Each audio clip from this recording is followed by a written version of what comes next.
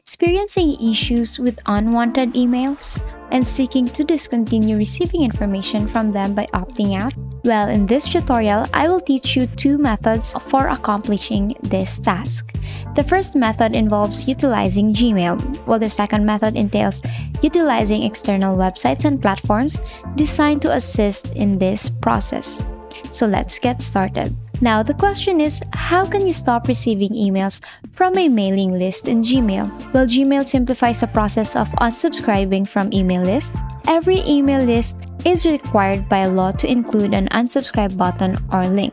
So when you open an email in Gmail, it detects that the email is part of a mailing list and contains an unsubscribe option. So Gmail offers you the opportunity to unsubscribe conveniently. It places the unsubscribe link prominently at the top alongside the sender's email address. Gmail achieves this by scanning the email for the presence for the required unsubscribe link.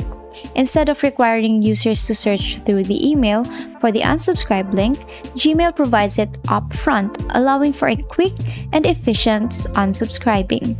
So it can be time-consuming to unsubscribe individually, especially when you're receiving newsletters from numerous companies and you no longer wish to subscribe to. So if you want to unsubscribe from multiple lists simultaneously, Gmail provides a helpful solution.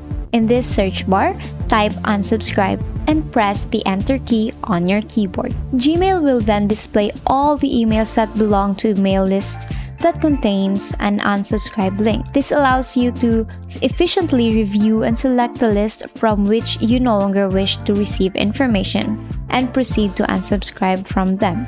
Then, what we're going to do is to click on the select checkbox and select all 50 of them. Then under here, where it says all 50 conversations on this page are selected, select all conversations that match this search.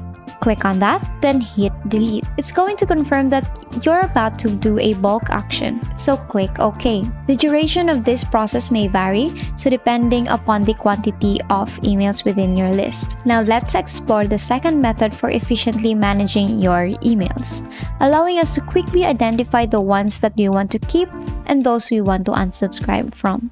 We'll be using a website called Clean Email. Clean Email is a paid service and you can try it out for free. And Clean Email will never share, give away, sell your data including your email addresses found in your mailbox, and email content and attachments because they value your privacy. They only analyze email headers that contain subject line, sender, and recipient information. Email body and attachment are not downloaded.